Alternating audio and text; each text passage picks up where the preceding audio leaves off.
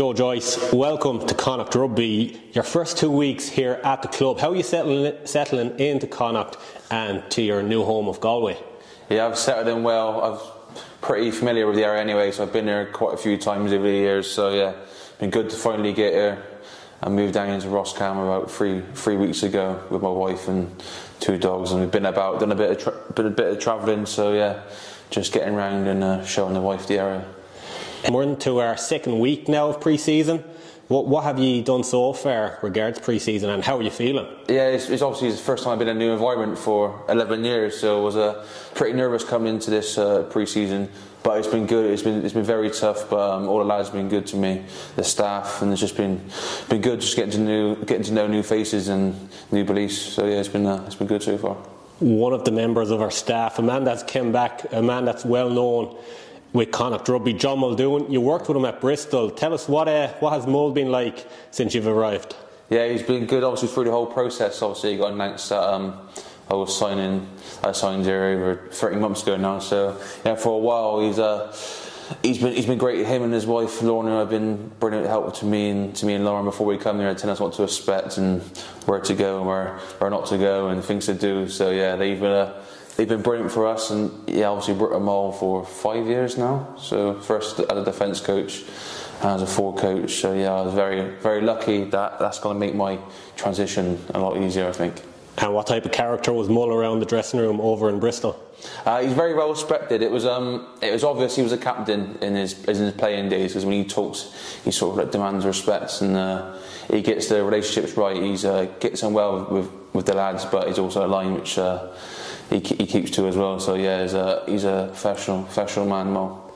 So for this season, for you, Joe, like, what are your hopes and ambitions for your time here at Connacht, but particularly this season coming? First of all, getting a team. Obviously, I've been in the same environment for 11 years now, so everything's new to me here. So I really want to start well. I want to have a good pre-season. So I was injured towards the end of last season, so I want to start well, getting a team. And obviously, last year I was watching a lot of the games and seeing how strong the lads finished, and also it was like 4 minutes left in the semi-final, or one score away from a final. So obviously, I want to achieve that this year, get one step further and get in the final, because I don't think any team should be looking back. So if we got to a semi-final last year, that should be the minimum goal for this year. And the quality actually that we have in the second row, between you have the two Murrays, Oisin Dowling, Gavin Thornby, these guys that you'll be competing against, like the level that they have. But what are you looking to bring to what those lads have already brought to the club?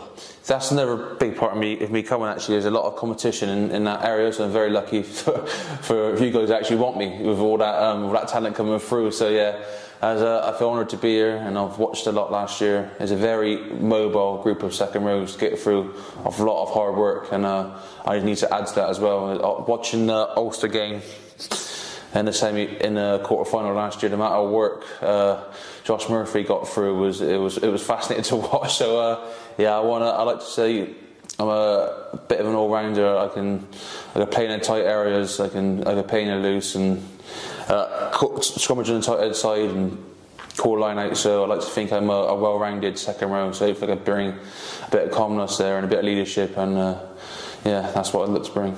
Would you say you're much of a rugby nerd? Like, if you were watching a lot of our games last year, would you have watched a lot of rugby growing up? No, to be fair, I've always taken notice of Connacht. I almost actually came on loan here in 2020 after the Challenge Cup final for Bristol. We beat Ceylon in the final, and I was meant to come straight after that final, better fly here and go on loan for 3 weeks. Not many people know that. I think we had a bit of an injury crisis at Connacht, and I asked Pat, instead of having time off, can I come over to Connacht and play more rugby? And he was brilliant. He rang Tim straight away, and that almost happened. But unfortunately, I came off injured in the last 10 minutes of the final, so it never happened. Can we talk about your community work, Joe? Because I know you did a lot of work regards community in Bristol. If you can just talk us through what sort of community work you did in Bristol and what you hope to bring over here in Connacht. Yeah, I was born and bred Bristol, so I thought the obvious role for me in a leadership group at Bristol was to take the responsibility of leading up the community side. So I ran the community side for the player group. But to be fair, my job was made pretty easy. So all I've done, I got the events going on. I get sent the events going on in the city that week, and I'll put it to the lads saying, we got this going on, who wants to volunteer for this and this? And lads volunteered a lot to do things. But I enjoyed it because I knew every rugby club in Bristol, I knew most of the schools, I knew most of the community clubs. So when you've got such a big knowledge of the area and you're from there, it becomes a lot easier. So first step here is to get to know the area more.